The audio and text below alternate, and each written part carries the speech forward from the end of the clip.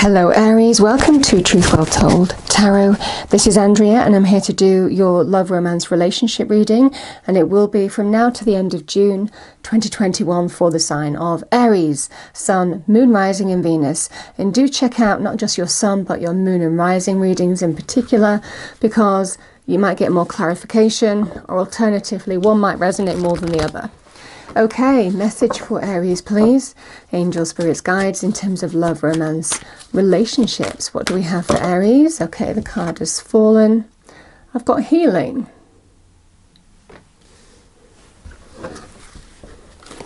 Message for Aries, please. Angels, spirits, guides. Message for our lovely Aries, thank you. Love, romance, relationships.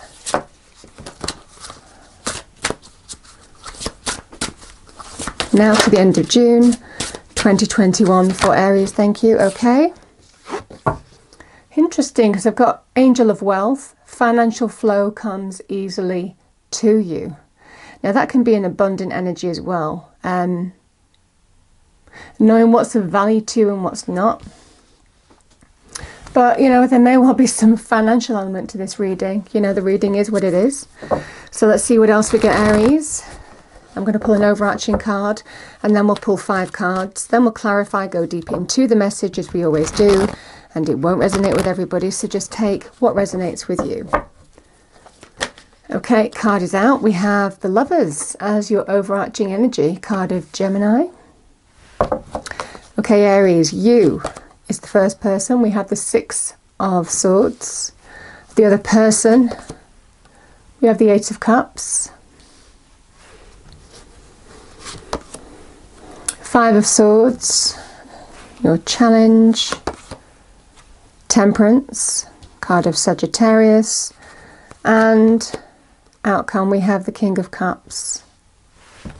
This is in the near future. Okay, message for Aries, please. It's interesting, as I cut the deck, I've got the 3 of Swords with you, Aries, which is the Queen of Wands, male or female energy. What do we have for Aries, please? Angels, spirits, guides. Message for our lovely Aries, thank you.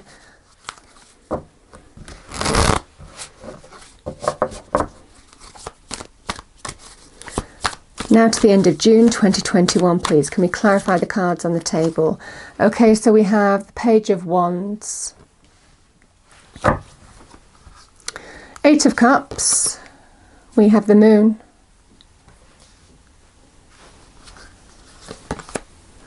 The Fool clarifies the 5 of Swords. The 8 of Coins clarifies Temperance.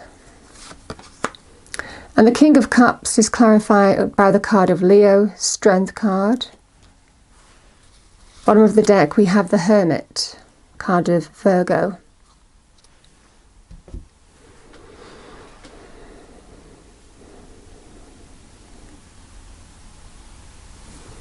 I'm going to clarify this. Oh, thank you. Let's clarify this Lovers. Let's clarify this Lovers, please.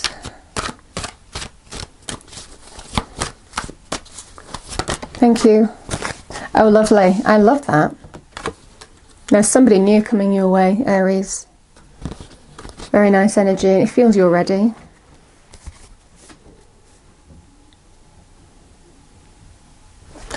Let's clarify the King of Cups. King of Coins. There's someone new. Because we've got the Magician bottom of this deck. They want to manifest. Or you want to manifest with them.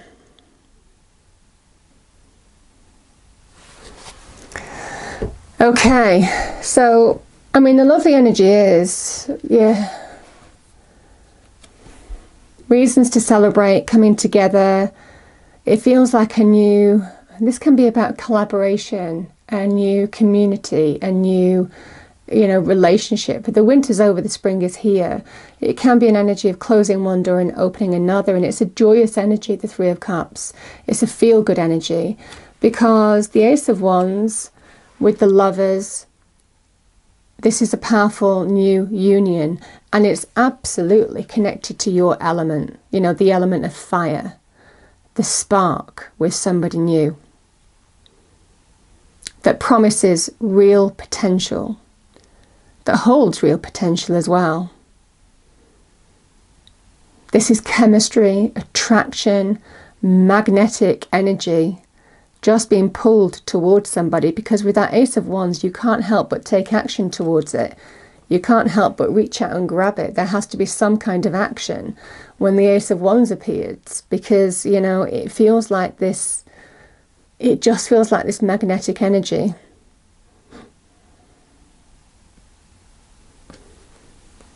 Yeah.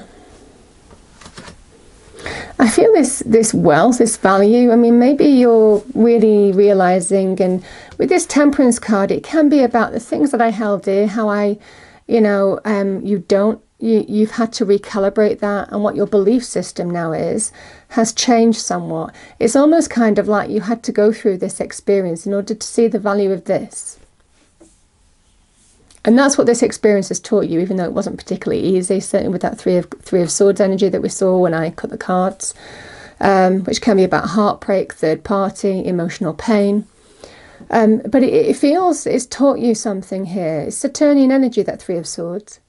And it's taught you some valuable lesson in terms of love. And I definitely think that you've learnt as a result of it.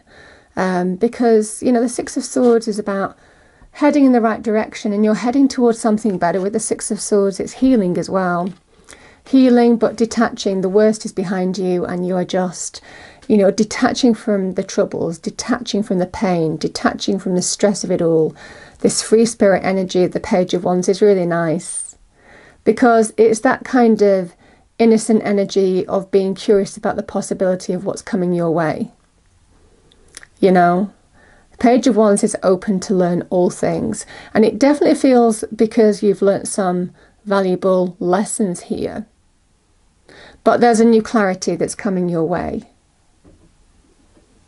I just see, I mean, you can see both of these cards. It's like one person's going in that direction, the other person's going in this direction. The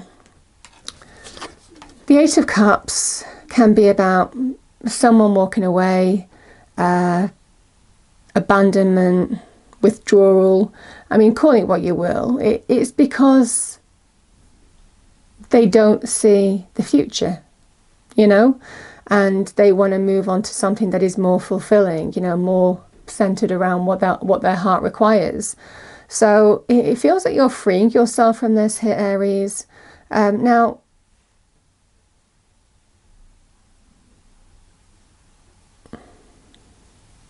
I just don't think they saw a future here, and that's what I'm feeling the strongest.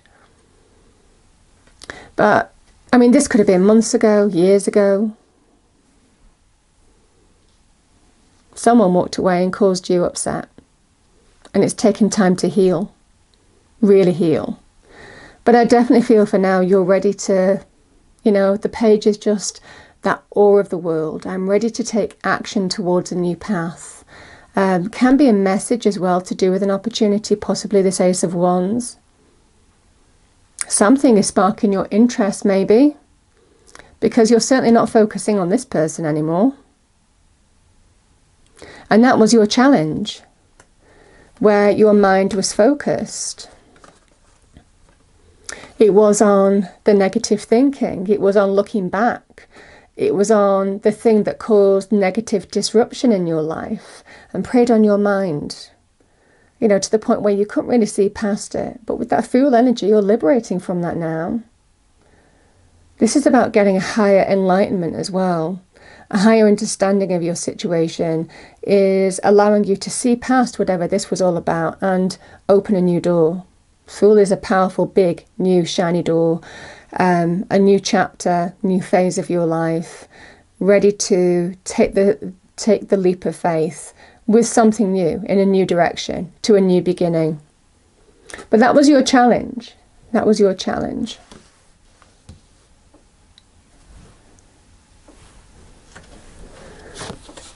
And Temperance, interestingly enough, in the Major Arcana comes after the Death card, which can represent endings. And it's how you alter that belief system. You know, your belief, where you focus, where you place your attention, what you hold dear, truly dear, and your core values, your core principles. Again, this is about learning from life's rich experiences, both good and bad, and understanding how to find the way through those experiences. And I feel you are finding the way through now with that Six of Swords. Temperance is about steering that boat through, straight through the middle of a situation that can be opposing extremes. It's just finding that happy way through. You know, and just steering your ship in the right direction to find your flow. Again, Sagittarius, opening up to new hopes, new dreams, new horizons, new adventures now. It's been hard work, Aries. There's also material gain associated with the Eight of Pentacles, which might resonate for some of you. Yeah, but I feel what's of value to you now, what you put your time and energy into, has changed somewhat. But you're getting clarity in terms of what you want in your life and what you don't now, because you've learnt from challenging experience.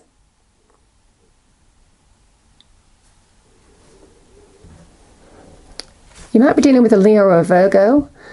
King of Cups is Scorpio, King of Coins is Taurus. So, you know, Sagittarius here. So sometimes these cards can be a person in your life, can be part of your sign as well. But there is somebody coming your way who offers stability, who means what they say. They might have hidden feelings for you. They might not be particularly easy to read here, Aries. But what they say you can trust, male or female energy.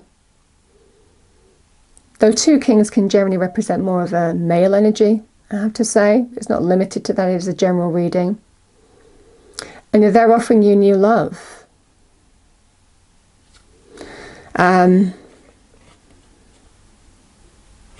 Yeah, somebody who is very balanced in the heart, somebody who's very steady, trustworthy.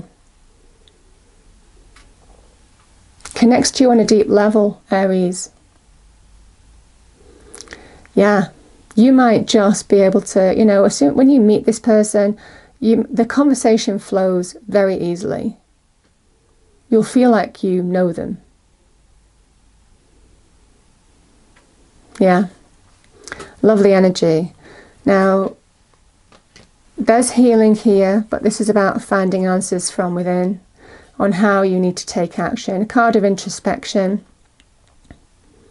Maybe it's an energy of, am I ready? Is this right for me? Do I go for this? And this is, you know, the Fool. Do I take the leap of faith? Is my negative thinking what's happened in the past, me looking back?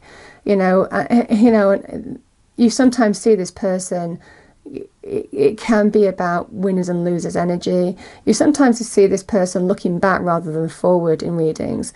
And it's because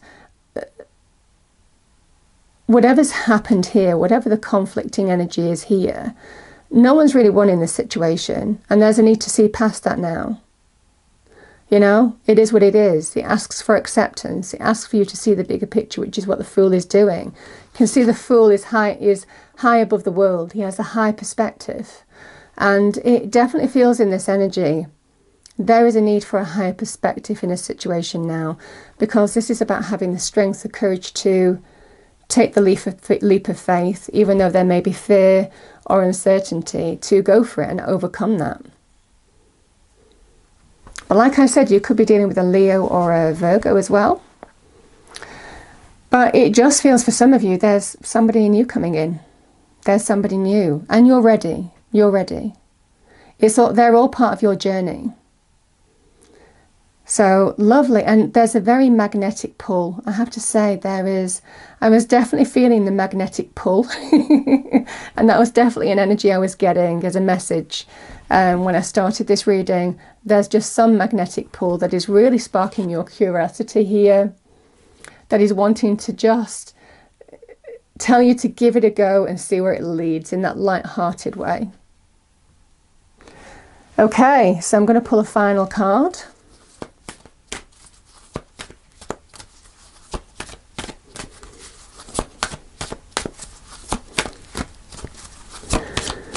Final card for Aries, please. Angels, spirits, guides. Final card for Aries, thank you.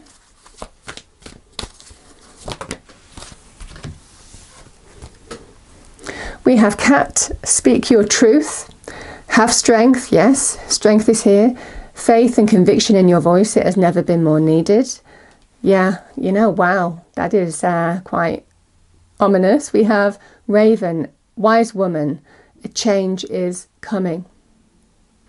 Wise woman, a change is coming. And it is coming. It's coming. But it feels something or someone that is more connected to your element, that is sparking your interest, that you can't help really but take action towards. Despite these reservations, there's definitely an energy of just. It feels that magnetic pull. Lovely energy, Aries. So I hope you enjoyed the reading. If you did, please do like, share and subscribe. I hope it's a wonderful month or two for you all, and I will see you next time. Thank you.